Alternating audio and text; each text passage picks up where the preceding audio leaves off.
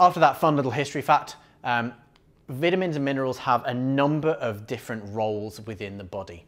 They are not a particularly like uniform class of compounds in terms of their roles within the body. They can be cofactors, so they can modulate or alter enzyme activity, or they can be incorporated into enzymes.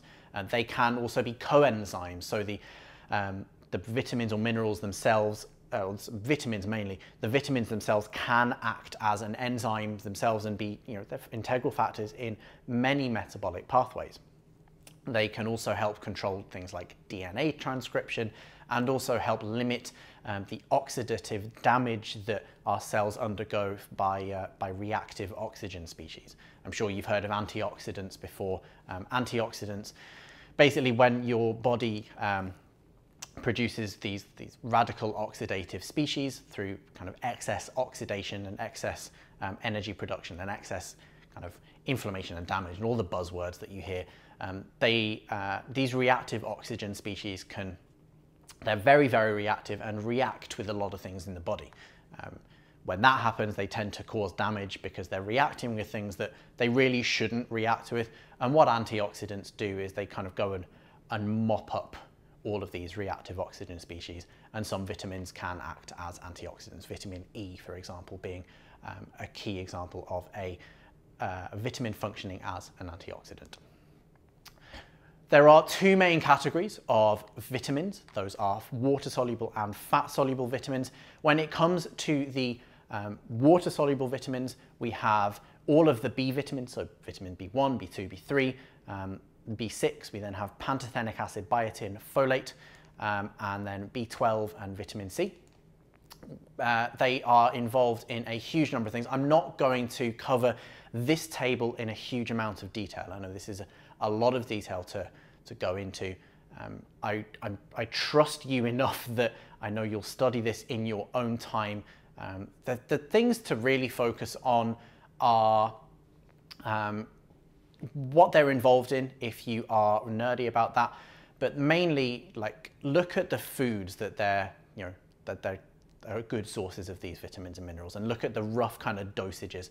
You can go and compare them maybe to vitamin and mineral supplements and see what dosages these supplements are giving you. So if you're working with a range of clients that may have some illnesses, some of you may well be, then the conditions/individuals at risk for deficiency column will give you some information about potentially the clients that you should look for that maybe have this particular deficiency. But again, treating that deficiency is not your scope of practice. It's a doctor's scope of practice. These tables are basically to give you a nice rounded overview of each vitamin and mineral. So vitamins, the B vitamins tend to be involved in energy production. So they're either directly involved in the citric acid cycle in the case of vitamin B1, or vitamins B2 and 3 are involved in electron transfer chain reactions. Now, electron transfer chain reactions, if you remember back to module 1, unit 1, part 1, the bit where we did all the biochemistry stuff, remember the citric acid cycle? We had all of the things coming off the side that then I said would kind of magically resynthesize ATP from that. Electron transfer chain reactions are the reactions that most of those things undergo to then resynthesize ATP. It's pretty complex and involves some stuff going outside of the cell, then back in through some other bits, and then it literally kind of moves some ADP across. And it's really cool if you are a massive nerd like me. If you're not, I don't blame you at all. You don't have to look it up. But just when it says electron transfer reactions, it means it's involved in energy production.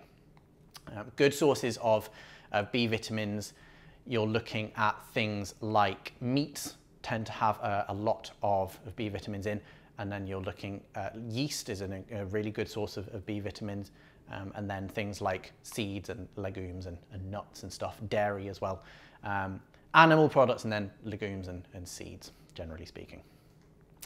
Pantothenic acid, basically, it's involved in these things called acyl transfer reactions. I'm not going to go into a huge amount of detail on those, but just bear in mind that these are super important reactions within the body. They're involved in so many different things. And as a result of that, pantothenic acid as a vitamin tends to be pretty widespread in foods. You're not really going to encounter a huge amount of people with deficiency of pantothenic acid. It's very, very rare. If you are dealing maybe with alcoholics for some reason, they may be at risk of that, or malabsorptive conditions where people just don't absorb enough through their intestinal wall. And then we go down through the various vitamins, and you can see that a lot of the water-soluble vitamins are available in animal products, and then kind of the leafy green vegetables and kind of nuts and seeds as well. Makes sense because they are water-soluble.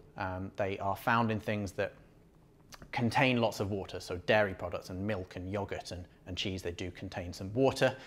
Animal products, again, the mussels that you eat from the animals, again, tend to have a decent water content, so it makes sense that they contain lots of the water-soluble vitamins. As I said, I'm not going to bore you by going into tons of detail on each individual vitamin and mineral. I will leave you to study that in your own time. All of the detail that you really need to apply as a personal trainer is in these tables here.